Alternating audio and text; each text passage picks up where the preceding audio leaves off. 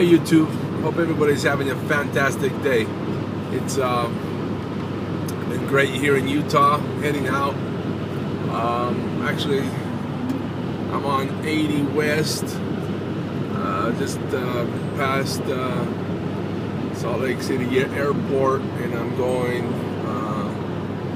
back on 80. I was going to go to Yosemite and take a different route and spend a day or two in Yosemite on this road trip, but there happens to be a fire that I was watching the news yesterday, and they're not recommending that people go through the way I was planning on going, because there might be some road closures and with the wind and stuff. It's actually been raining here this morning. You can see the roads are wet, and so yeah, no, it's been a great trip.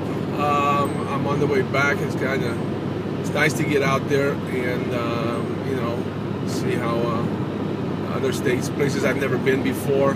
So just wanted to share that you know, if you have a chance, get out there and see the country. I'm glad that I had this van and had everything with me that I needed. I stayed one night in a hotel, and out of the 7 days, I slept in the van. So at first, the first night was the toughest. I'll be honest with you, because I wasn't worried about my safety. It was just hard to fall asleep, especially at a truck stop.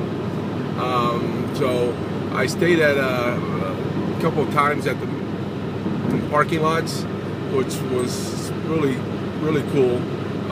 Didn't have any issues there. Also, you know, having everything with you allows you to, you know, I really saved a lot of money on this trip. Here's the Great Salt Lake to the right here. You can see that. So it's a beautiful area, and there's the mountains. Well, also spent the day in Park City, Utah. Even though it's the off season, I got to see where the Olympics, they had the 2002 Olympics, and I got to see where they trained, and spent a little time in Salt Lake, I'm sorry, Park City, and also went to a couple of the small towns there. Went to a few pawn shops looking for some silver, but they only had jewelry, they didn't have any bullion. Went to 2 coin stores in the Salt Lake area.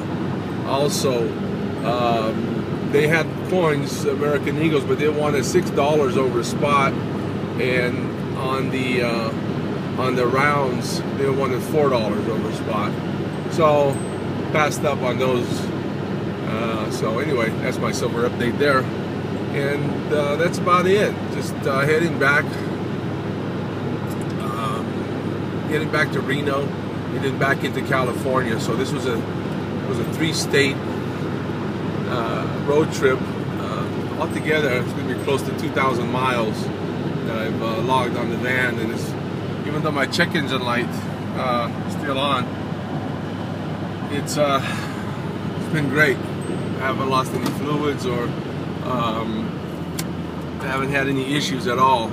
So it's a beautiful thing. But anyway, just wanted to say have a beautiful day. Right now it's about 7 o'clock in the morning, and I'm back on the road. So please subscribe to my channel, and I'll be uploading some more videos on this road trip. All right, take care.